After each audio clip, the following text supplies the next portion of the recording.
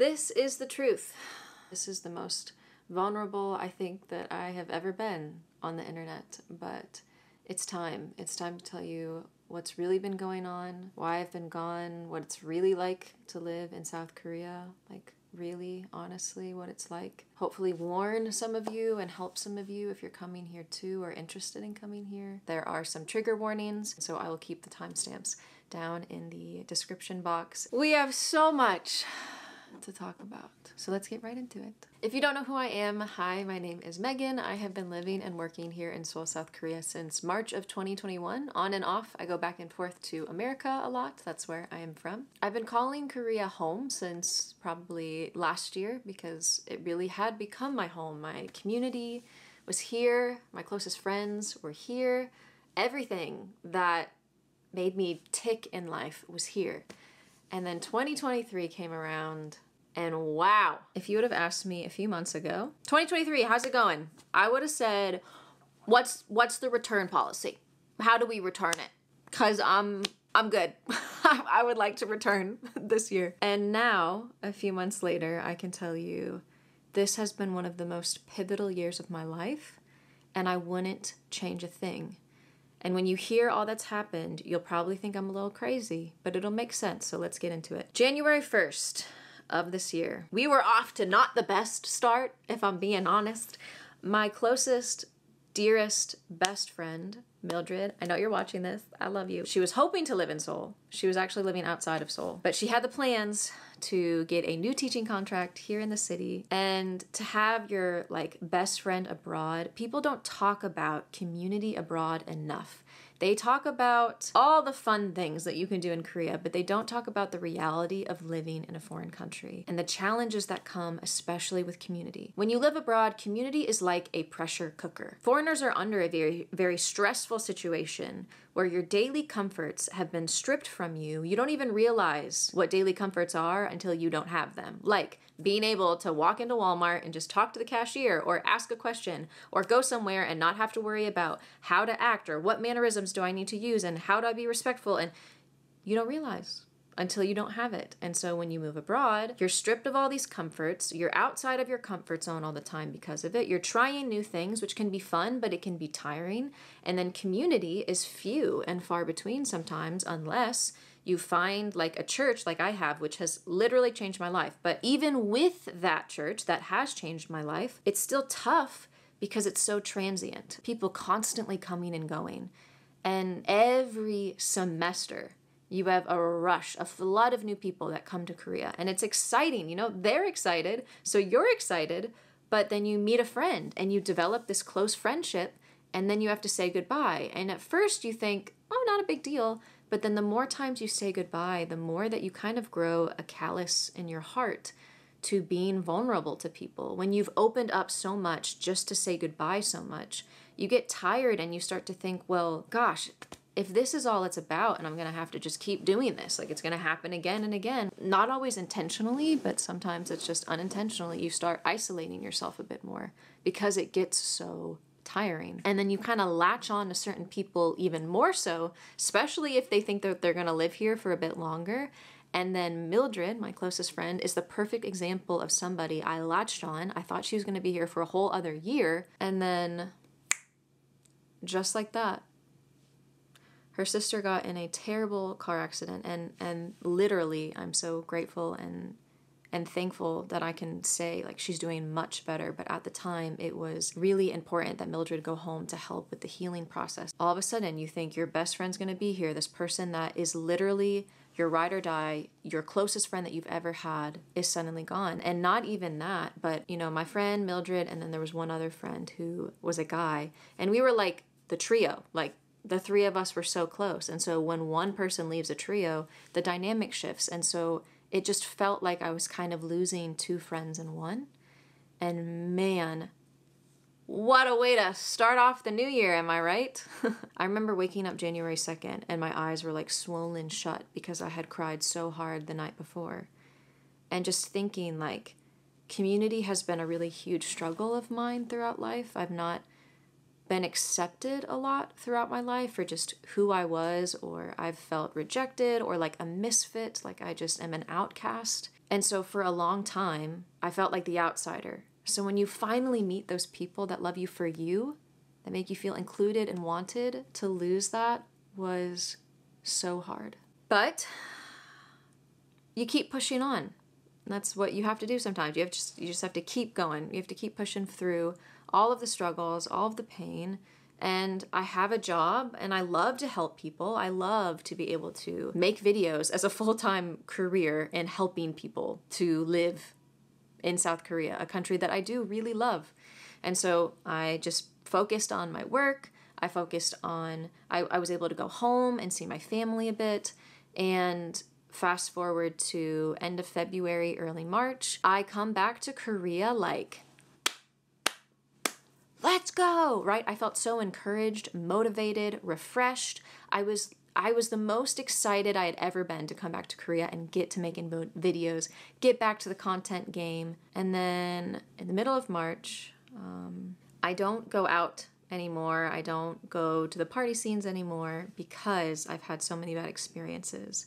And this was the one night I made an exception because it was my friend's birthday. There was a loose, older acquaintance that I had made while in Korea, and they owned a establishment, and my friend really wanted to go out and go out on the town, and it's her birthday, right? And I want to support her and go with her even though I don't want to go. I end up in Hongdae, and if you guys know anything about Hongdae, it is it's a party area in some of it. It is very heavily party, and if you go on a Saturday night and you're claustrophobic in crowds, that's me, it's not the place to be. No, would not recommend. And so all the lines to all these places to go are just incredibly long. So I messaged the acquaintance that I had and I said, hey, it's my friend's birthday. Lines are super long everywhere. He replied instantly. We went. He walked us in, so we missed, past the line. Brought my friend a birthday drink. Just all of this, great. She's having a great birthday. Do I feel uncomfortable? Maybe, but that's fine, right?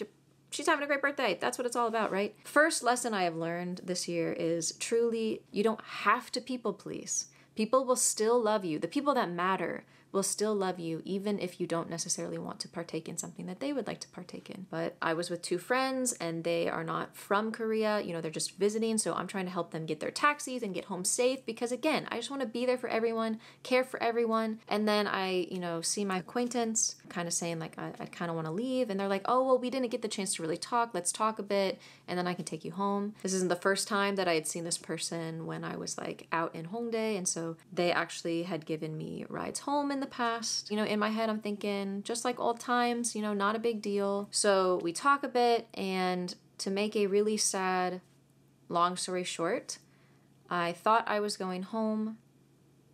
I did not go home. I don't remember much of the evening, and sadly I was taken advantage of, and I wish I didn't remember anything, but there are snippets of memory that I have.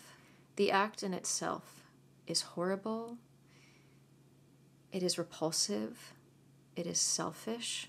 But what's sad is what people do to themselves when that's happened to them. And I wish I could say that nothing like this has ever happened to me before. But for a long time, I blamed myself. I didn't want it to happen, but I was part of it. So I felt like I must be the problem. I got myself into this mess. But in Korea, you can't suppress, you can't hide as well, because I needed medical attention.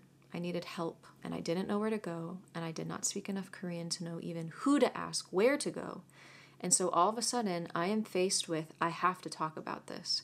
I have to seek help. And I first want to say, if this has ever happened to you, please call the police. There's a specific clinic, and you are to go, and this is how you can seek medical attention, and they will help you, and you do have to share your story and get tested. They provide everything. I'm really sad to say it sounds like this is way too common in Korea. It's too common in the world, but it's just not talked about, especially here. And so I want to provide those resources, and I plan to make a full separate video to talk about that specific issue. This was one of the hardest things I've ever had to do. To have to talk to police, to have to go through this case. It was months of getting tested again and again and again. There was a pregnancy scare as well. it was weeks of feeling like I had to keep reliving the event.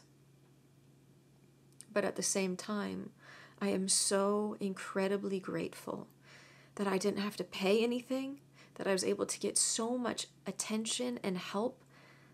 I mean, they even offered counseling. However, it is a Korean counselor, so you would have to use a translator. I already have a counselor, so I was really blessed. And I think everyone honestly should go to counseling. Does not mean that you're broken. It means you're human, and you can learn so much about yourself, and you can heal parts of yourself that you never thought were healable because you have an outsider speaking into your life and helping you see things that you can't see. So I cannot recommend counseling enough, but I am so grateful that this country provided so much help and assistance, but it still doesn't make it easy, right? So this is mid-March. I had to get tested up until 6 months after the incident. So that would come with waves of grief, with waves of everything. I mean, I thought I was done with Korea, but what is incredible, and I still can't believe that I can say this to you guys, because of this horrible incident, and because it happened in a foreign country, I had to get help. I had to ask for help. I couldn't do it on my own. I couldn't just hide and run away and deal with it by myself. I had to talk to people about it.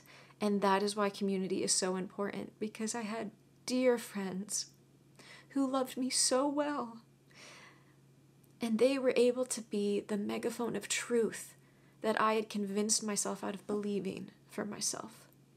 They helped reveal to me these lies that I had been carrying with myself for literally almost a decade, that I'm broken or that I'm dirty or that I'm used goods. And from this horrible incident, it began the healing. We had a prayer night at my house, and I had never in my life felt so loved by people who were not my blood family. But I expressed what happened, and to be prayed over and loved for and cared for, I cannot explain the beauty that came out of evil. What Satan used for evil, God used it for good.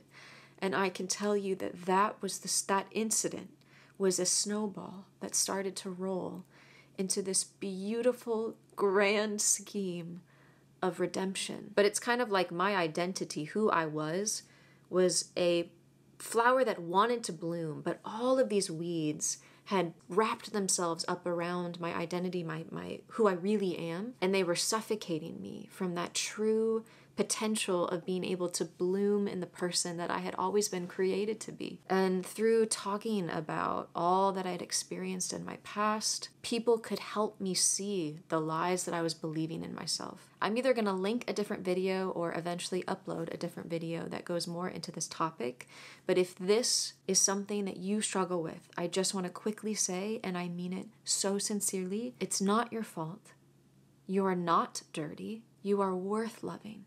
You are worth it.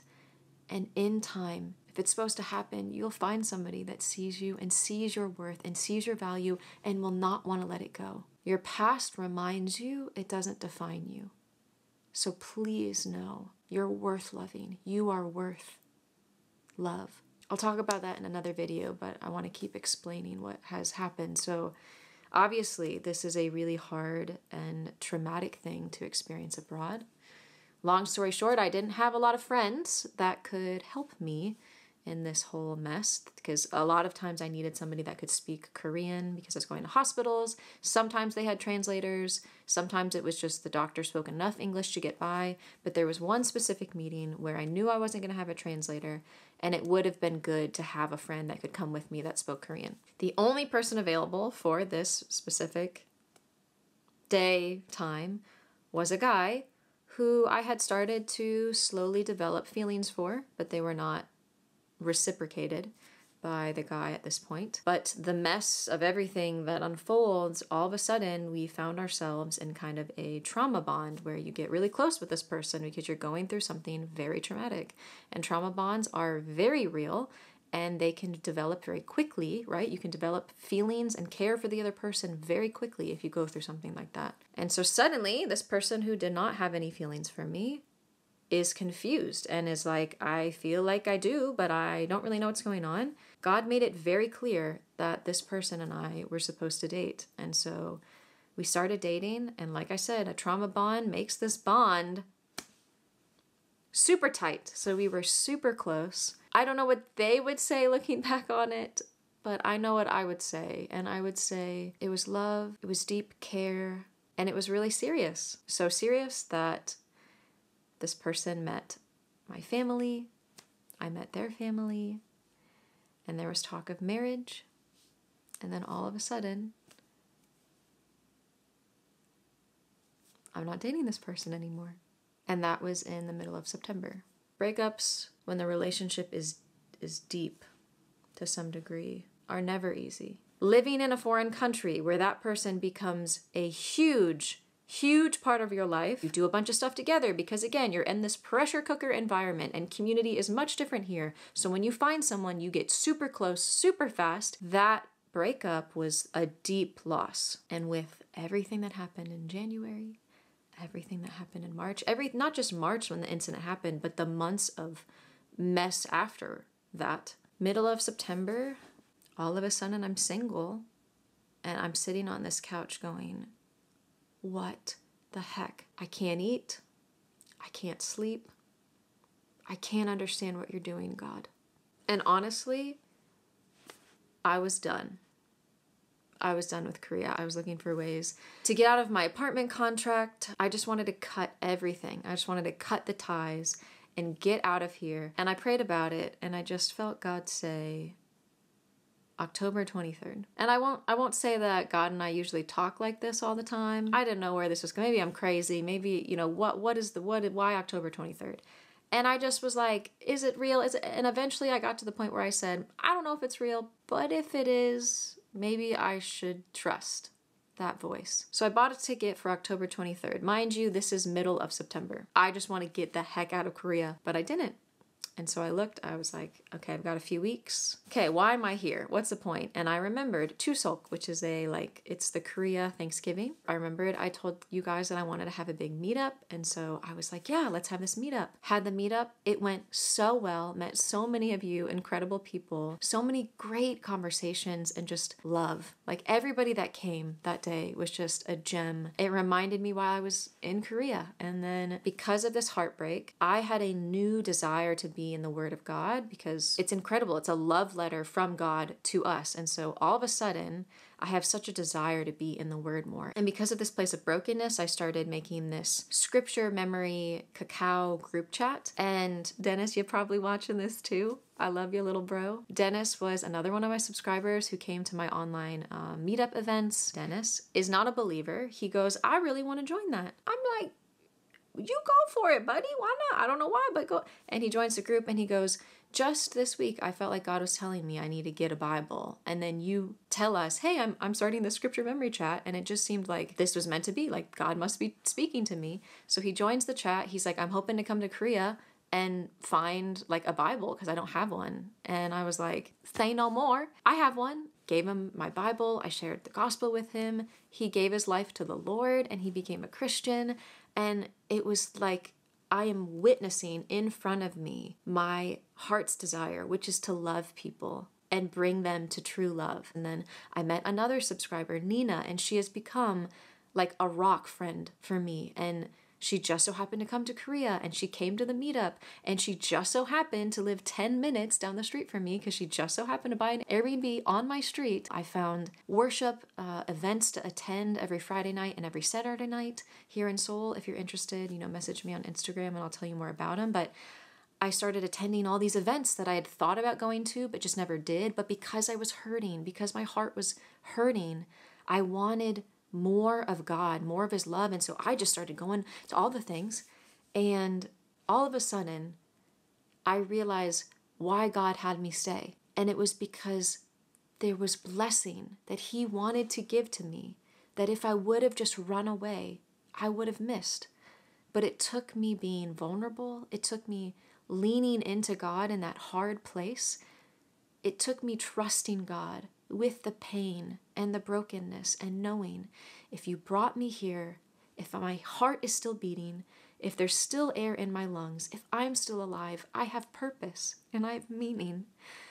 And in those few weeks, it was like I just became overwhelmed with understanding as to why I'm here, why I'm in this world. I felt loved beyond belief by God in a way I had never been in my life. And all of a sudden, I can't get enough of the Bible. I can't get enough of his presence. And I am just going to every event I can, and I'm finishing the Bible as fast as I can. I just want to read and be with him. October 23rd comes, the day I'm supposed to leave. And I sat in my prayer closet, and I just felt God say, you know my voice. You know my voice. Stop questioning. Stop worrying. I got it. I got it. I got you. I'm proud of you.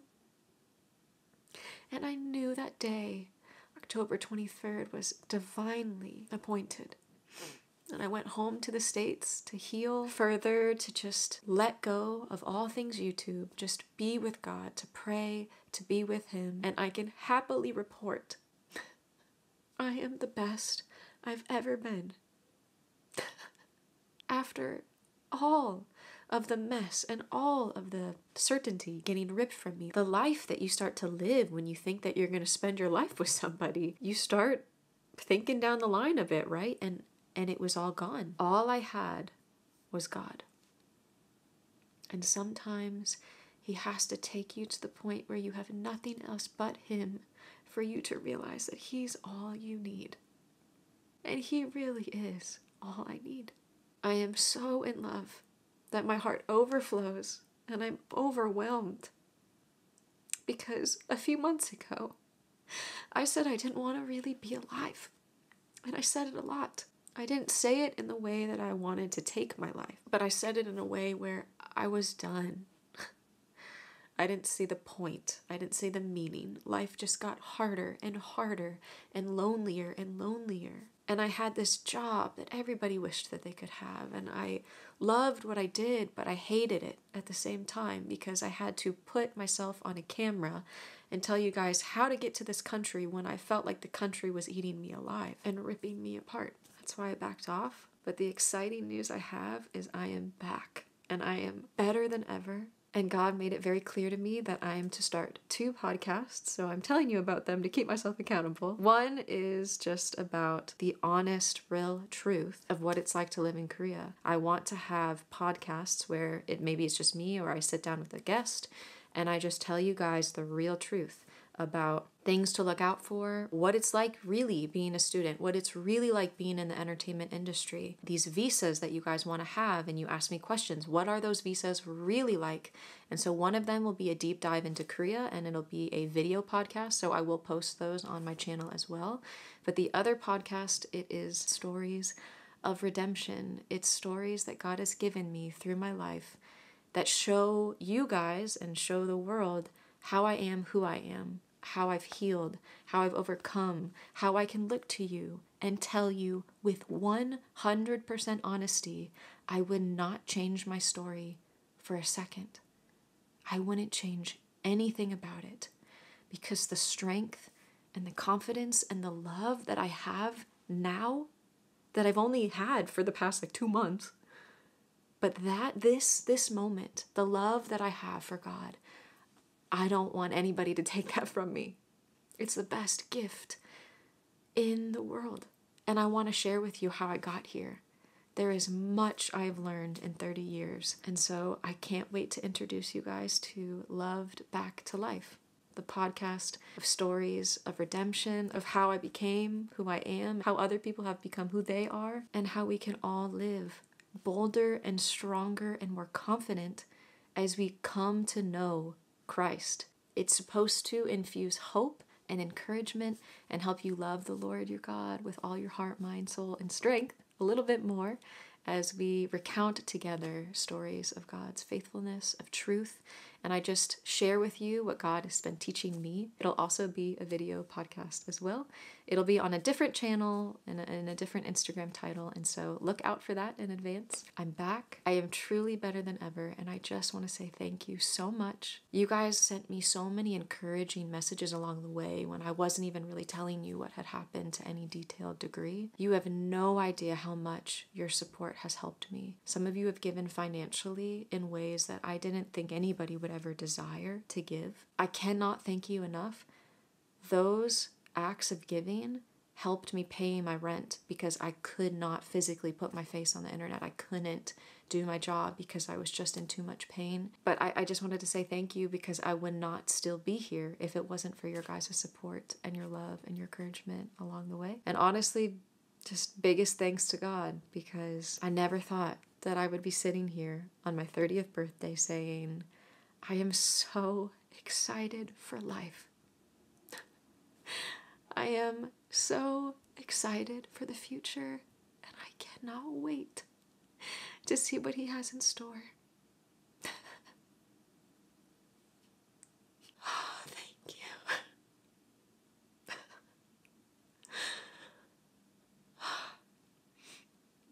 Good things are coming your way soon.